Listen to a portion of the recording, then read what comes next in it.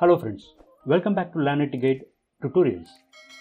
This is our 10th video in our Jenkins tutorial series, in which I am going to talk about Jenkins distributed architecture, how that will help our build system and its use cases. And also we'll see how to set up Jenkins slave node and how do we connect with Jenkins master and the different ways of launching the Jenkins slave. Links related to this tutorial series and documents will be mentioned in the description. You can make use of it.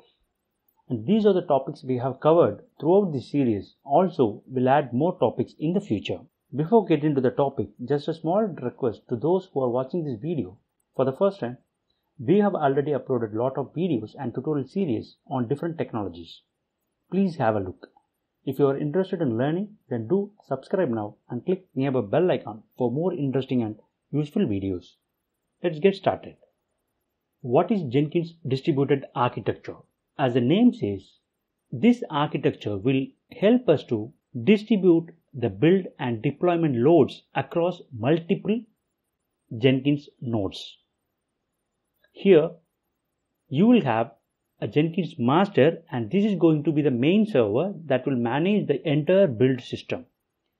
It will schedule the jobs, it will monitor the jobs and manage the build end-to-end job management. On the other end, you will have multiple Jenkins slave nodes, or you can call it as a Jenkins agents. These machines that will execute the build jobs. And these agents can be set up on different servers, like it might be a virtual machine or physical machines or containers, even it is a Docker container or on Kubernetes pods. So they will connect to the master to get instructions and report back the status of the build. For example, on Jenkins master, you may have a different jobs, job 1, job 2, job 3 and many other.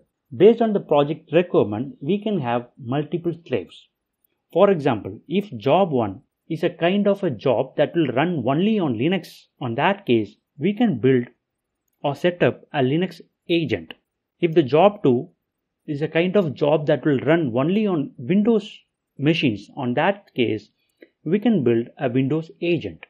This is where the Jenkins distributed architecture will help us to schedule or distribute the load across multiple nodes. So this is my Jenkins console where I am going to add a new Jenkins agent or Jenkins slave. In order to launch a Jenkins slave node, Jenkins will support three kind of launching method. One is through SSH and the other one is through administrative account and the other one is Java web start. So on your agent, if you have any of these kind of support, then you can connect that particular agent with your Jenkins master. For example, if I have a Linux machine, then I can go with SSH launching method. If I have a Windows machine, I can go with administrative account. So these are different ways how do we connect or how do we launch our agent from the Jenkins master. So I have a Jenkins slave 1 that is installed with Ubuntu 20. Since it is a Linux slave, I will prefer to go with SSH connection. So first thing, to set up this Jenkins slave, we should have a connectivity between master node to my slave node. Then we need to configure a SSH key, and that has to be deployed on the slave node so that my master will be able to make a connection to the slave node through SSH without passwordless authentication. Then finally, I need to install a Java package because Jenkins is written on Java. So Java is a dependency for Jenkins slave as well. Already I have a connection between master and slave.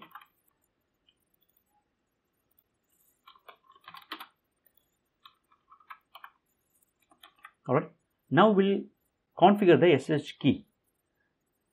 Since we are going to make the connection from Jenkins master 1 to slave 1, we need to create SSH key from the master. Alright, already I have logged in with the user called Jenkins, and I need to create a Jenkins user on slave as well. Let me create a user called Jenkins on slave.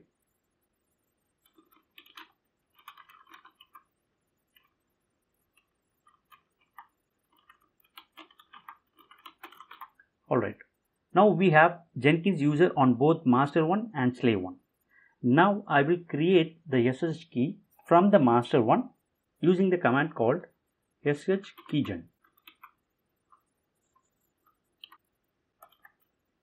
Now under SSH directory you will have two files. One is public key and other one is a private key, and we need to copy this public key content to the slave in the file name called authorized keys, or you can use the command shcopy id. This will copy the public key directly to your slave node.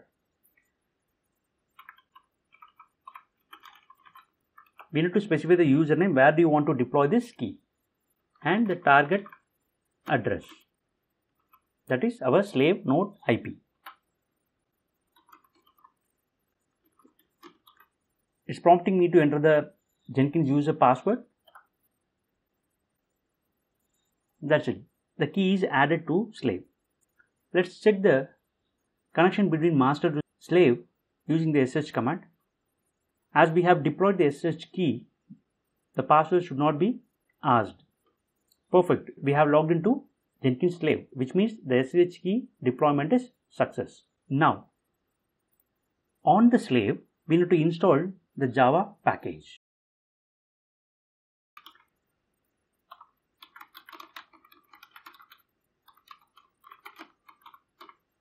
Using apt command, search for the package called OpenJDK and find the version which are available on your repository.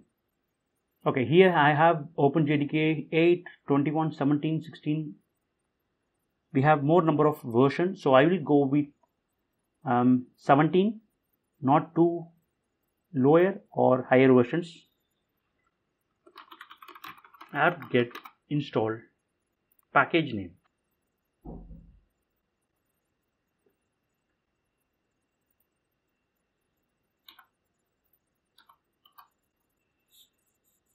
Alright, after the installation is completed, check the installed Java version using Java command.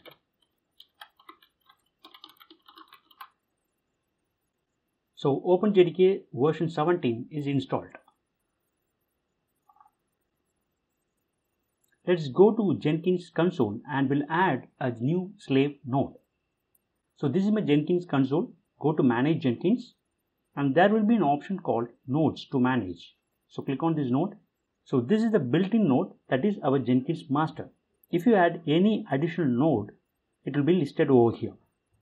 In order to manage your nodes, there will be in settings, we can configure the node. Let's go back to nodes. Let me add new node. On this node name, you can give any meaningful name for your node. Slave 1. And click on this permanent agent. Create.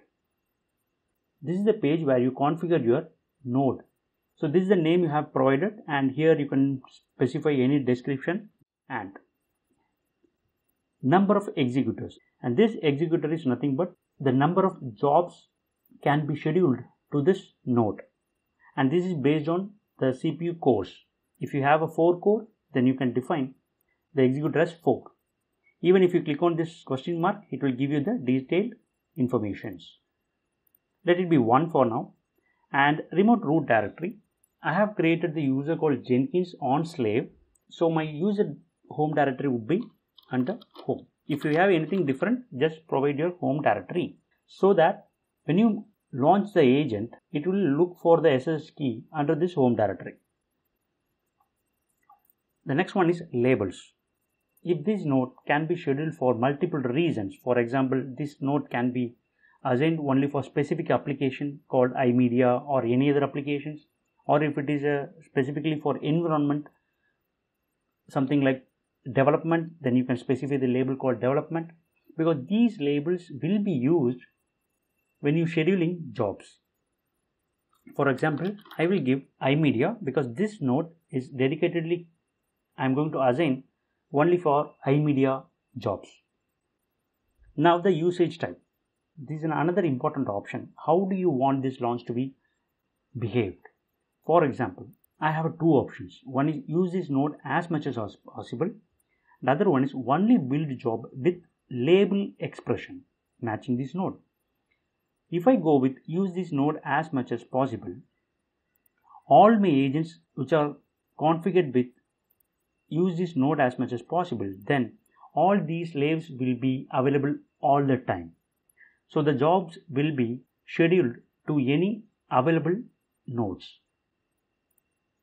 The second option is only build jobs with label expression matching this node. On this case, this particular node will be launched only when a job matching with this label. Until then, this node will not be launched or used. The other option is launch method. How do you launch this node? Launch agent by connecting to the controller, launch agent via execution of command on the controller, and launch agents via SSH. And as we planned, I am going to use this launch agent via SSH. Now we need to provide the host name or host IP. I will go with host IP. This is my slave node IP. Credentials. How do we connect this master to slave? Alright. Already we have deployed our SSH key, but still we need to provide the private key. For that, I need to add a credential. Click on add, then Jenkins.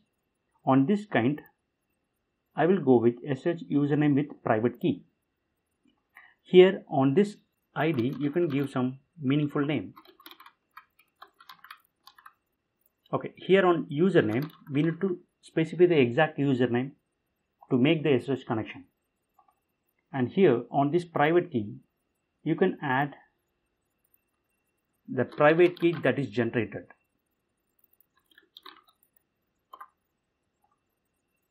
Just copy this private key and paste it on this form. That's it. If you have passphrase while generating the key, just provide the value. If not, just click on add. Now host key verification strategy. It is a verification strategy on SSH sent. So let it be the default known host file verification. Availability. Keep this agent online as much as possible. Bring this agent online according to a schedule. Bring this agent online when in demand and take offline when ideal. These are how do you want the agent to be available. You can keep it offline only when the job is triggered, then this will become active. Alright. So let me go with the first option. Now click on save. And here it is listing all the nodes. Now click on this node. Here it is showing that our agent is offline because the Jenkins failed to launch the agent process. See this log, identify why it is not launched. Okay, the selected credential not found because I have added the credential but not selected it. So again, go to this node slave 1 and go to configure. Here on this credential, let's select the Jenkins slave 1 private key. Now click on save. Now the node is being launched. Go to nodes. It is launching. So we have successfully added a Jenkins slave to the Jenkins master node. Now how do we schedule the jobs to this node? And we have used the option called build this node with label expression. Not we have used the option called use this node as much as possible. Okay.